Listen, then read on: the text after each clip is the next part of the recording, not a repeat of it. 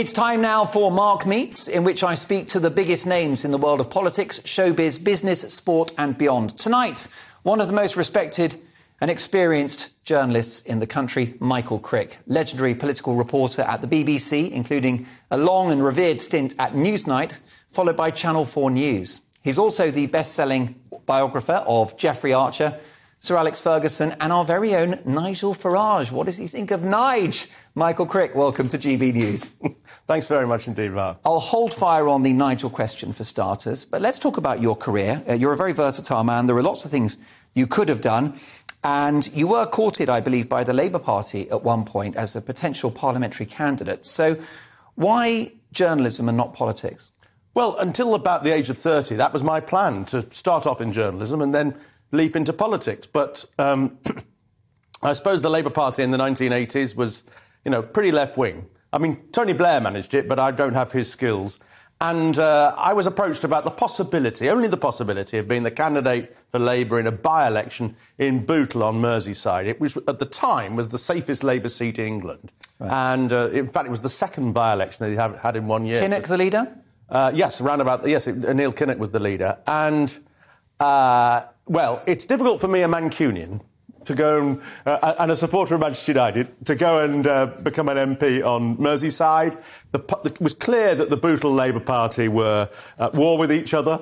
Frankly, my wife, my then wife, didn't really. She'd worked in Liverpool, didn't fancy going back to Merseyside. And so I had 24 hours to make my mind up. And I decided against it. And I then knew that this was the turning point in my life, that actually, if I wasn't going to go for Bootle, I wasn't really going to go anywhere. And I really, after 10 years as a journalist at that stage, I decided I prefer journalism. And I don't really regret that. I mean, occasionally I have a twinge thinking, gosh, maybe I could have been a minister. But I suspect I would have just been a troublesome backbencher and got nowhere, because we wouldn't have been willing to suck up to either Tony Blair or Gordon Brown, which is what one had to do in the years that Labour was in power. Instead, you were a troublesome journalist, a wonderful disruptor. And I think I became a better journalist after that, because I wasn't worrying about, it was wrong of me. You didn't have to worry about blotting your copybook. Exactly, yeah. And you weren't going into, the ref wasn't going to give you a yellow card. I think I'm mixing my metaphors, but you get the point. So, wonderfully tenacious interviewer and reporter, very dogged. Where does that come from? I don't know, really. You're a scrapper. Do you like a fight? Yeah, I think, one of the things I think in my character is that I have this, it's a strange thing. I've got triplet sisters, and they're 2 years younger than me. And I think growing up with them around... outnumbered? I was outnumbered, but I had to, fight my corner. And I think I managed to survive, at least. I think it made me a more aggressive person. I think at times I was too aggressive. I mean, looking back on some of the things I did go a bit too far. I've perhaps mellowed a bit in recent years, but I think that was a factor. Yeah. But I think you were chasing the story and you were chasing the truth, weren't you?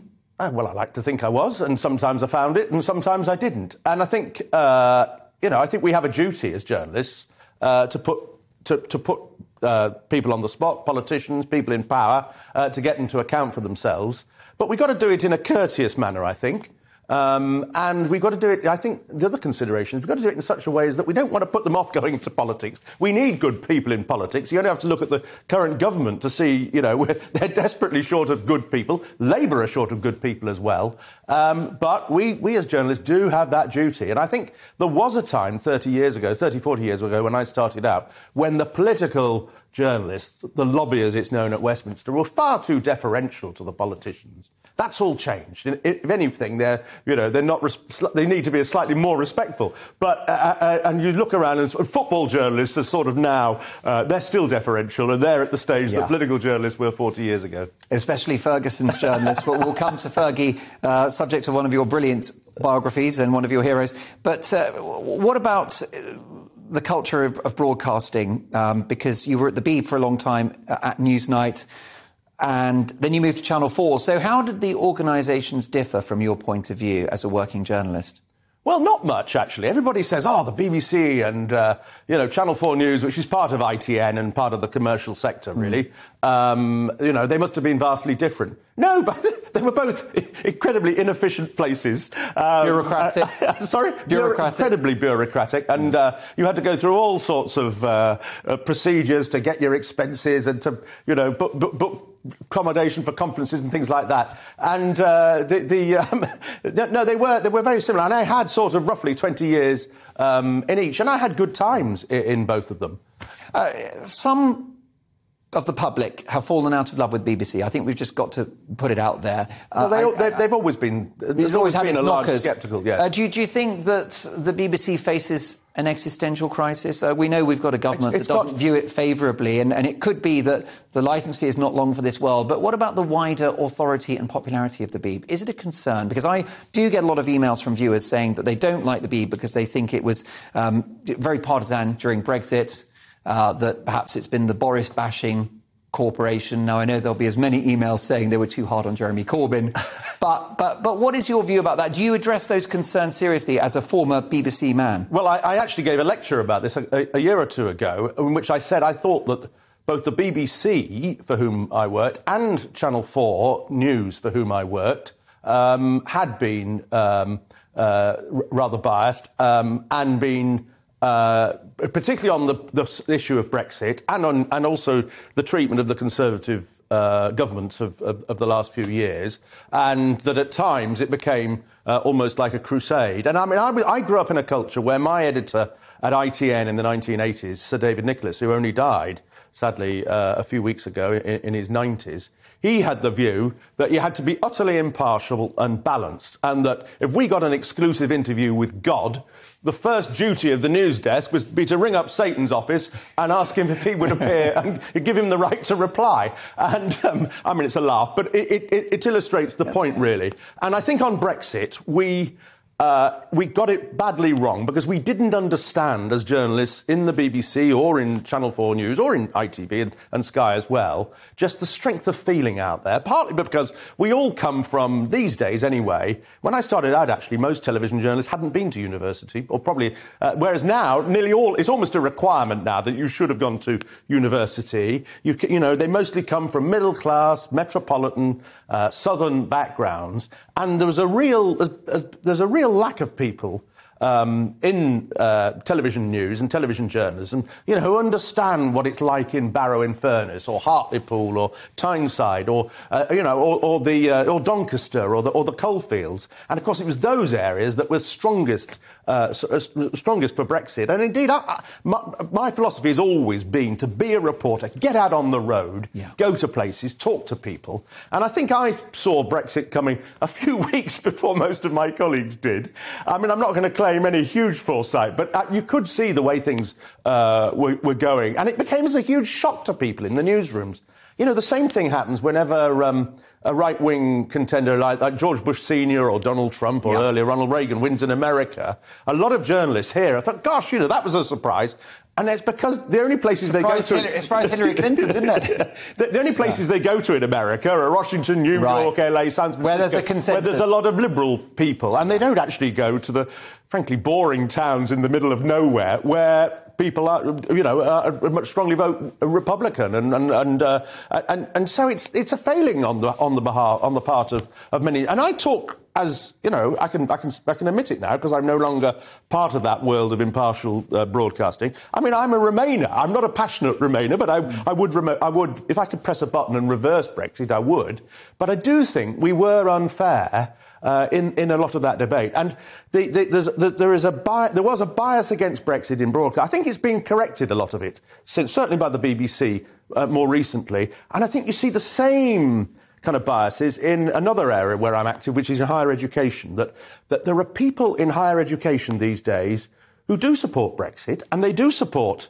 they do vote Conservative, but they keep quiet about it. Yeah. And you know, I saw the same in television. And if there are people in an institution who feel they have to keep quiet about their true views. That is really worrying, I think, in a liberal society. It's a bad place. It's bad for the media, bad for plurality, and bad for our democracy. Yeah. I completely agree. Pluralism is my watchword. These forces about which the sort of metropolitan elite, as it were, are so ashamed will only get stronger if silenced. And that's the issue, isn't it? And that's why you need a national conversation. At GB News, we try to widen the conversation, which is why I'd like to offer you a contract. Are you available? Well, you see, the problem is... Look at you, wriggling on the line. No. In fact, I was very early on when GB News was being mooted. I was approached about whether I'd be interested, and I was told it would be impartial. Well, you're not really. You're on the right. We are. Well, you say you are. I've got a trio of lefties on the panel today. And, to come here on a regular, as a contract or become a reporter or a presenter or whatever, would go against the battle, really, that I fought at Channel 4 News. Well, I guess it's a different style of broadcasting, isn't it? And it's tricky, really, because in the end, you're not going to be able to keep impartiality, I don't think, in broadcasting, because in the end, anybody can set up a radio station or a television station anywhere in the world on the internet, and if it's popular, everybody will watch it. Well, I think you're right. And actually, just to clarify, our bulletins, we've got an amazing bulletin team, and they are impartial. They deliver the news bulletins, and you have presenters at GB News who have an opinion, which is then debated with contrarian voices. And so you're absolutely right. What we do is we're a current affairs debating channel, and we debate everything, but... Well, you found a way around the rules, basically, because it's complicated. But the Ofcom rules say that so long as you have one person on the other side, you're OK. And even if you have 8 people on one side and one person on the other. And I just think those rules are absurd. And you do need... and you need to be impartial and balanced as much as the BBC does, or Channel 4 News or ITV or anybody. But I'm losing this battle, and it will be lost in the long term for the reasons I've just explained. Well, for sure. Now, let's very briefly, the clock's against us. Let's talk about 2 men. Sir Alex Ferguson, your hero, and you spent a lot of time writing his life story. What are the aspects to Sir Alex Ferguson that you discovered that we don't know? Well... he's like all the people, most of the people I've written about, Jeffrey Archer, Alex Ferguson, Nigel Farage. I call them sort of charming monsters in a sort of, teasing manner, in that they have very, very positive sides to their character and very, very negative sides. And some people only see one side and they don't see the other.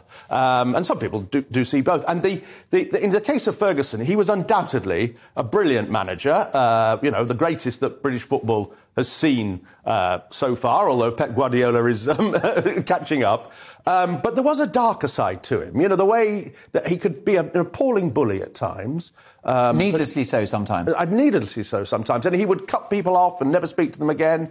I think there are serious questions that, frankly, the football journalists failed to ask about the relationship with his son, who was a football agent. And I've explained in my book how he pushed young players at United, people who are only 15, 16, to sign up with his son. Now, that's wrong.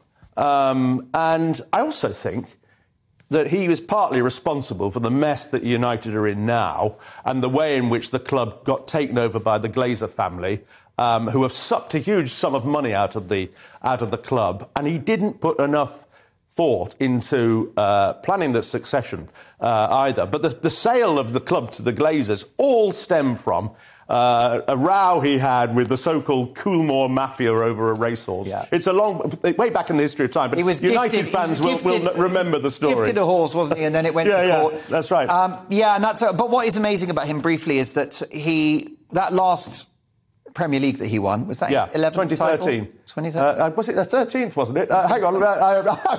Yes, it was. We'd won seven leagues before Ferguson. He won 13, yeah. And it's remarkable. That was his last one, and he won it with a crap team. Well, so he frequently won the league with teams that weren't that great. He was such a good manager. This guy, Ferguson, he gives you 20 points before the season starts. Well, a good manager gets more than the sum of the team's parts. A bad manager, has great players and they don't play well. No. And Ferguson got the best out of people. He was an amazing judge of character. He would do all sorts of work to find out if his players, before he signed them, had the strength, the mental strength to play at United. Because not everybody, the pressure at United is huge compared with virtually any other club in the world, and only certain players can do it. And Ferguson would put amazing amount of work into that. But I mean, he was an incredibly talented. I always say of Ferguson, he would have been successful in any walk of life apart from diplomacy. He was a businessman at one point. He was a trade union leader at one point. And a pub owner as well. And a pub owner, yeah. Although some pretty dodgy things went on in his pub, as he explains in his own memoirs. Well, look, it's amazing. A true icon.